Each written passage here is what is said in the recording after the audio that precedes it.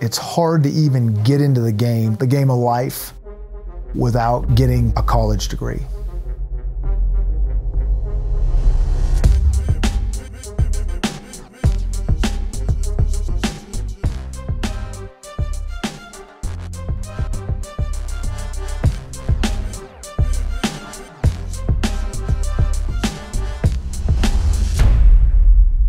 If you have a job, you got to show up on time. You got to make sure that everybody can count on you. If you have 4 tests, and you got to grind those out, and you got to study for them as much as you can, even if they're all on the same day.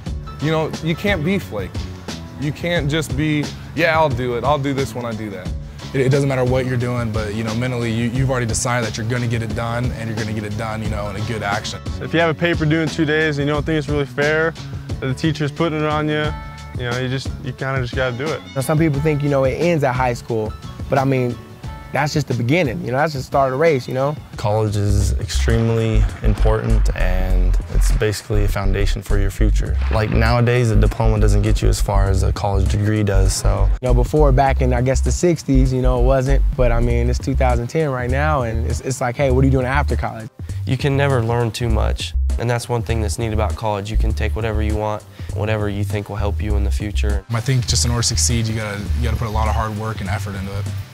We went to college for a year, we come back and you see all those guys that stayed there, didn't go to college, and it's like, what are you doing? And then, they look back and regret, it's like, maybe I should have studied a little bit with you guys, maybe I should have, tried a little harder, but. No matter how much experience you have, someone who's gone to college, who's got their degree in this and that, is ahead of someone, even if they do have more experience in the field. I think anybody has the opportunity to go to college and take advantage of it. I feel that if you want it bad enough, it's something that you need to work towards, and 4 years later, you're gonna walk away with a degree that tells you that you just accomplished some really hard work that most of the country's not gonna go through. You're not doing this just for right now. You're not going just because they told you need to go.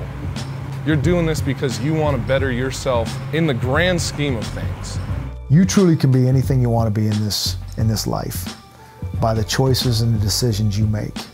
But the bottom line is, don't stop after high school. You're the big bad fish on campus right now. When we get out there in the real world, you need that key. If you want to get a decent job anywhere, you got to get a college degree. It's going to help you be successful in the real world. Through college, you can formulate who you are. High school's not enough. Go on.